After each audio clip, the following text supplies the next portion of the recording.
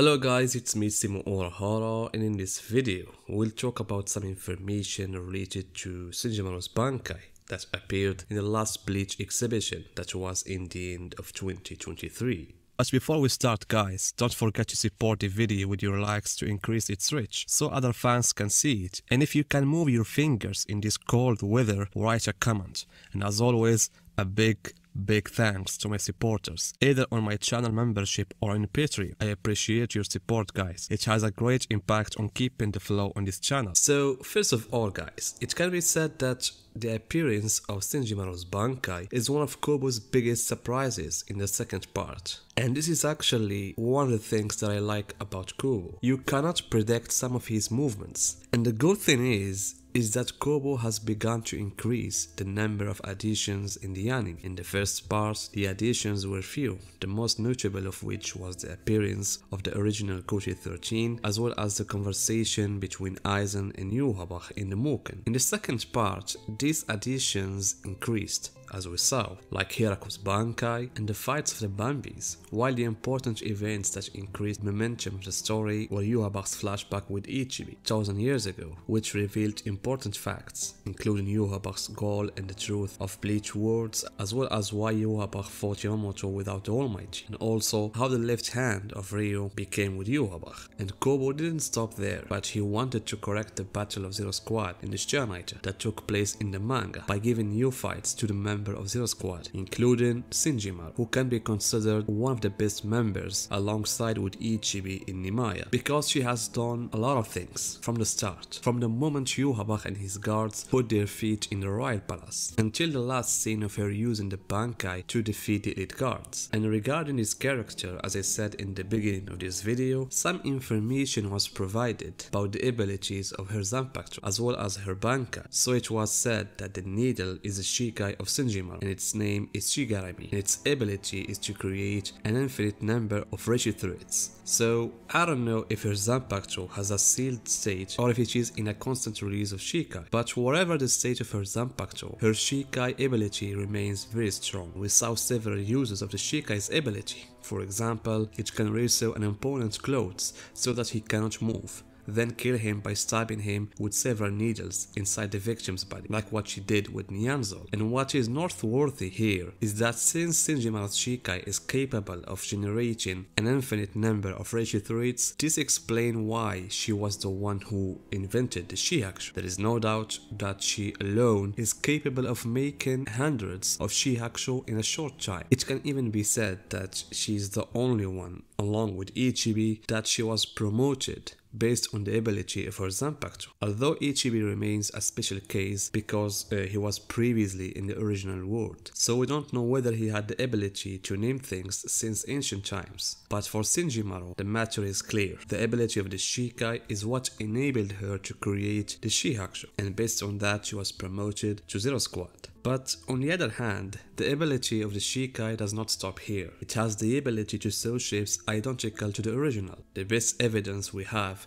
is what she did in front of Yhwach and his elite guards. With Shikai, she sewed a copy of the entire royal palace as if it was real, to the point that none of the guards were able to discover the trap they were in, and this enabled her to sew several things quickly, such as making copies of herself or objects capable of protecting her from attacks and reverse them, as happened with Yuryu's attack. She can even create tissues capable of reshaping parts of the body and healing the person, as she did with Nimaya when she repaired the holes caused by Lilibaro's bullets. But since she is a member of Zero Squad, she is obligated to sell her true sword power. Of course, when we talk about the true power of the sword, I mean here the Bankai. The Bankai has several names, including the True Blade, and because releasing the Bankai of all the Zero Squad members is considered a danger to the worlds, an oath was made between Nimaya, Hikofune, Kirinji and Senjumaru that they could not release the Bankai at once, and if one of them wanted to release it, the rest should kill themselves. And this is what they did while fighting the 8 guards. Nimaya chose Senjumaru, and Hikofune said that as long as you have 1000 arms, 6 people will not be a problem for you. And here lies the power of Senjumaru's Bankai. It is a wide-range Bankai that surrounds several people at the same time. and according to what was stated in the Bleach exhibition, it was said that the Bankai's basic ability is to generate an infinite number of Tanmon, and she can manipulate them. In addition, Senjumaru has the ability to teleport between every Tanmon of the same color. So this is the information that was said about the Bankai. Senjumaru can produce an infinite number of Tanmon and also has the ability to teleport between them. Now, if you want to explain this matter from my personal point of view, it can be said that the Bankai works in the same way as the Shikai, but to a greater degree. At the Shikai level, the Zanpakuto generate an infinite number of threads of Rishi, so that Senjumaru uses these threads in many ways, whether in defense or attack. As for the Bankai, here we're talking about a weaving machine that generates an infinite number of Tanmono, and from what we have seen, every Tanmono creates an ability that knocks out the opponent, and here is where the mystery lies.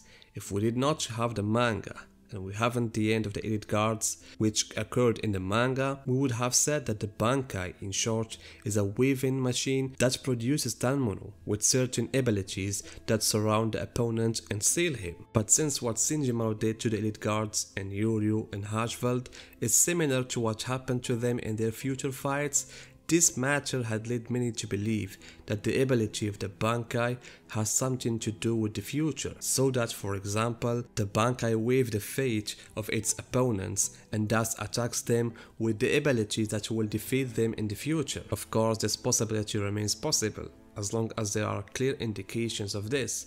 All the Shogunraja were defeated with abilities they were defeated with in the future. But on the other hand, this may be just a move from Kubo and has nothing to do with an ability related to the future. And the ability of the Bankai is nothing more than surrounding the enemy with those scrolls and sealing them and nothing else. In the end, guys, in the beginning of the next part is what will show us the true power of the Bankai and how it really works.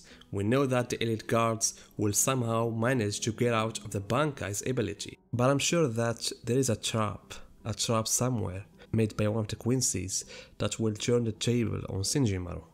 All the hands now are on Yoryu. Maybe he's the one who used some of his ability to make the rest get out of those Tanmono, or Yuhabach. But what I'm afraid of, or I should say, what would make me laugh, is to see everyone turn against Senjumaru. That will happen and could happen if Kubo somehow showed that the Bankai is only for the show, by making the escape from it so easy.